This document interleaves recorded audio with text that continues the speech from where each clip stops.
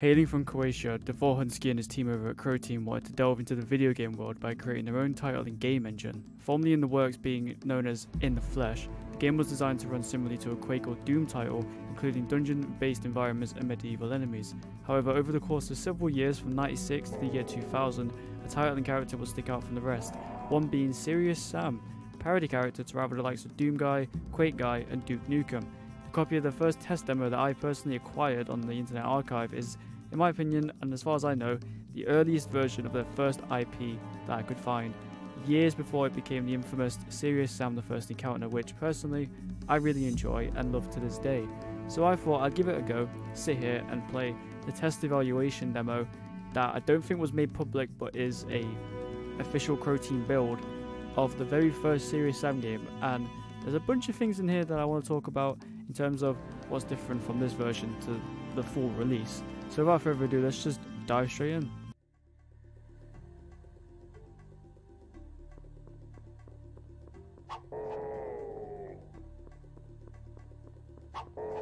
This marks the first time that you kill a beheaded Syrian with any weapon, let alone stealthily with a knife. Now, usually in the Serious Sam games, whenever you are involved in a room full of enemies, they are instantly aggro to you, rather than you just being there stealthily ready to take the kill from behind. So Croteam at the beginning had this feature for quite a while during a few of the levels that I played. The first level you are seeing right now is the level of Fever, which I believe is also the same. It's not the intro level to Serious Sam First Encounter, but it's one of the first levels in that game. But you can see from the environments, it was a very colourful, bright experience set in Egypt, and it really had a stark contrast between some of the games you see like Doom or Duke Nukem, where it's like more dull and more like end of the world. Serious Sam takes like a more laid back approach. A comment that I will steal from FrameRater, who this video is loosely based off of because he made a brilliant review of this this build, and I thought I'd do the same. He mentioned how it looks very like Californian Surfer Boy-esque, and I can really understand that because some of the things in this are just some of the things are beautiful, they're sublime. But I'm going to quickly talk you through the enemy models compared to the full release. You may notice already that the beheaded Syrians look a bit different.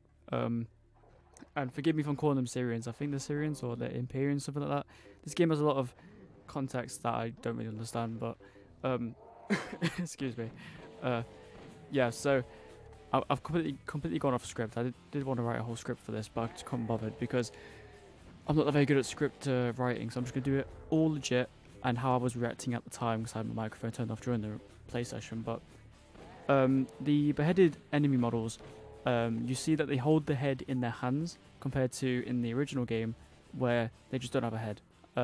Or if they do, it's like positioned with a spike there, so it's sort of hanging off. You'll see it with one of the enemies that I'll put on the screen right now, where you can see him holding the beheaded hand, but head, but you can see the pole going through their head. So I think in the later builds, Croteam changed it so it just be the head hangs off the pole spike. Sorry, just a bit on the edge, so it still looks beheaded. So I think that was a pretty cool touch. One enemy that really surprised me was the Clear. If you don't know what the Clear is, I'll put a picture of it on the screen right now. It is a medieval bone horse, as one of the game reviewers called it from years ago. One of the most infamously annoying but iconic enemies in Serious Sam, in any version of the game, to be exact. Especially in Serious Sam 3, which I just finished. I did not like the Clears at all, but you see in the picture that they're very like greyish, almost black color-wise, and then in this build it's like they still have the same bone structure and design. It's just a golden reskin. I think the gold really plays well with the look, but I think just because of the environments and it being in Egypt, it might have blended in too much to the sand, because as you'll see as well, the levels are quite like the arenas are quite large, so it's like a large open space with enemies just scattered around all over the place, so you can just immediately take them out, kill them, and move on.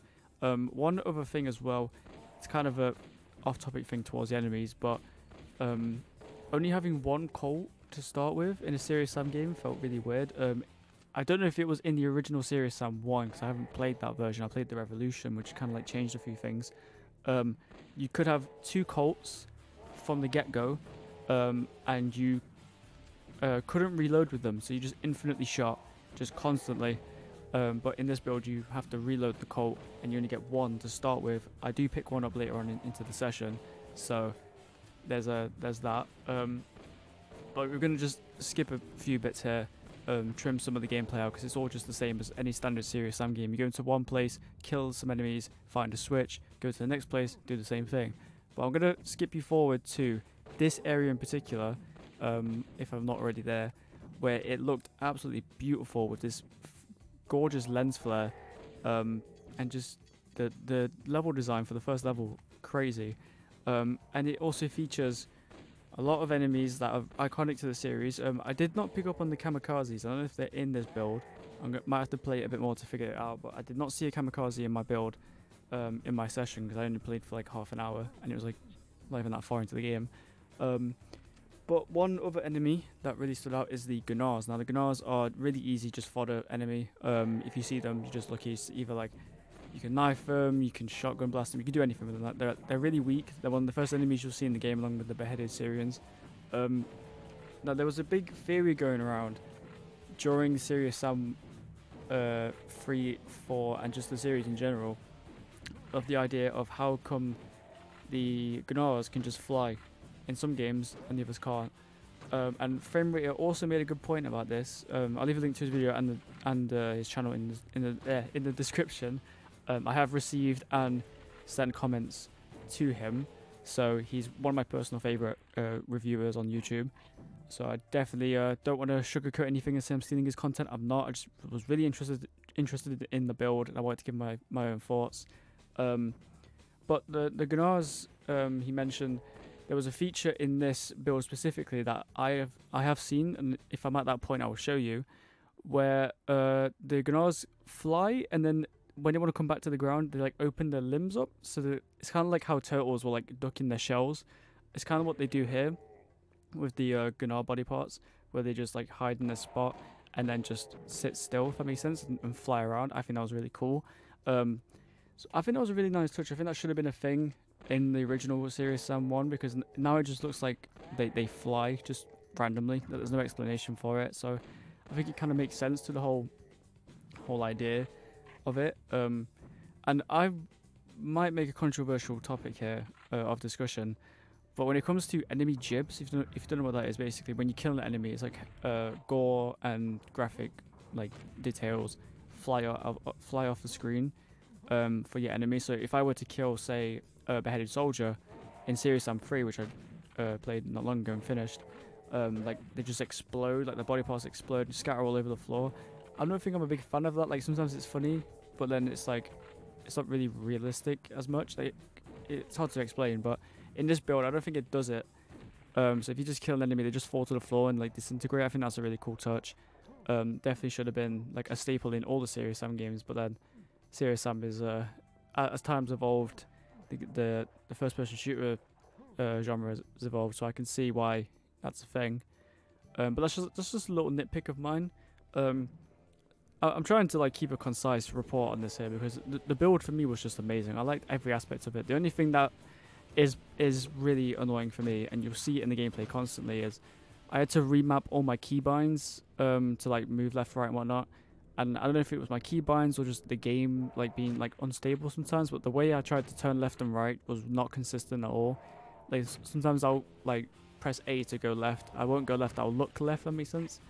So I had to figure that out really hard at times, but got there in the end. And ultimately I just wanted to give my final thoughts on the alpha and say that I genuinely want to play like a full version of this build. Like I know this is an alpha version of a game that's already out, and it's way like early in development, and probably the source material and the content's not even there. Like I'm sure there's a port of it on like a Serious Sam 1 mod with this specific build. I'm sure there is. There is a Next Encounter build that I want to play for the channel at some point for Serious Sam 1. I think that'd be really cool, because I love the Next Encounter. It's one of my favorite Serious Sam games. I want to finish that game. Might do a series on that, but that's for another discussion. But ultimately, the fact stands that Croteam knew what they were doing from the get-go, and Serious Sam as a franchise had a great lead from this point. It was a really good fresh take on the FPS genre, especially considering their budget, being a small Croatian team in a very competitive market like the FPS genre and console game and all this, like PC stuff. Must have been really difficult, but Crow team, they smashed it out of the park. Now they've got God knows how many Serious Sam mainline titles and side like spin-off games and whatnot. But I'm on the Serious Sam marathon, and I have one game left in the canon series, I believe, which is Serious Sam 4. So that's going to be quite a mission for me to get through. But I just wanted to give some thoughts on the alpha. I know I haven't really been talking like at the alpha that much, but I just wanted to explore it, do like a little revisiting kind of, even though I haven't played the build before. But I wanted to get some thoughts on the alpha build of the game, because I'm just a big Serious Sam fanatic at this point. I'm just trying to get through all my Serious Sam fixes, including finishing all the mainline games, doing all the reviews, the tier lists. I've got a Serious Sam 2 enemy tier list coming soon, so watch out for that. But thank you anyway for listening. Serious Sam for life, and I'll see you in a bit.